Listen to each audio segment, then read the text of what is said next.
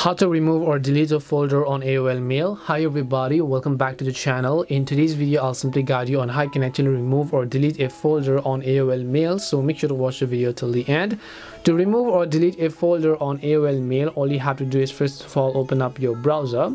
Go to mail.aol.com. I'll have a link down below as well, and then make sure to simply sign into your AOL Mail account.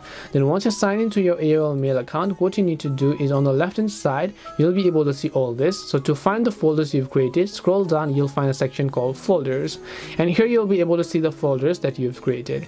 If you'd like to delete a specific folder that you created, just click on the arrow icon. When you hover over it, you'll find this little arrow button here.